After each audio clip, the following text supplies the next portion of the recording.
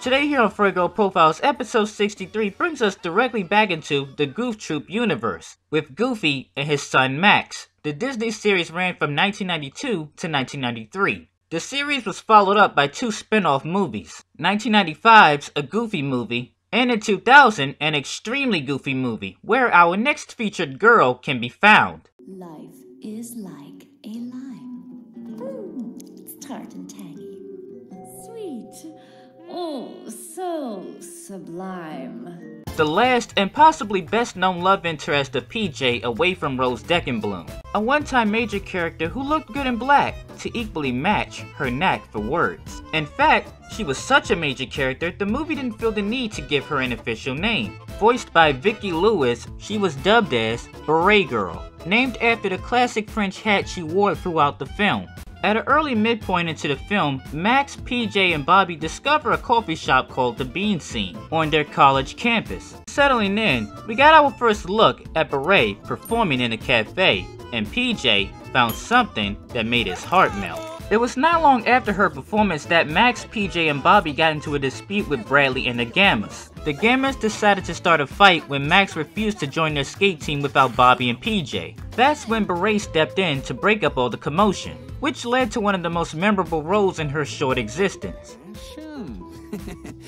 I like your style, little Miss Mochaccino, but I'm busy right now. Ha! Oh, you slay me, tiger. You are the fly in my soup. You are the eyelash in my eye. You are so busy blowing out bad vibes in every direction that we are all choking on your secondhand smoke. Note to self, never start a fight in a poetry club, because they will snap. Or in this case, snap you out of the building.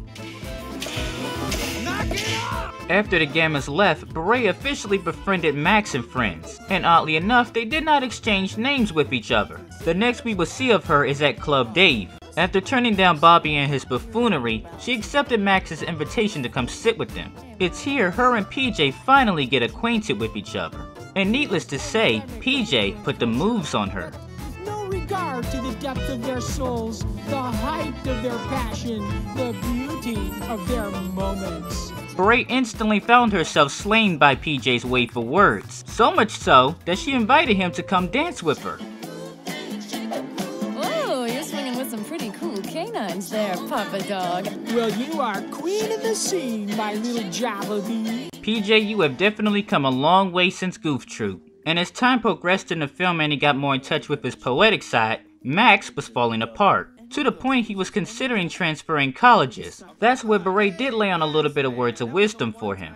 Admit defeat, and defeat will surely admit you into permanent custody, my man. Even though the bro hype train didn't need her much. Boys will be boys.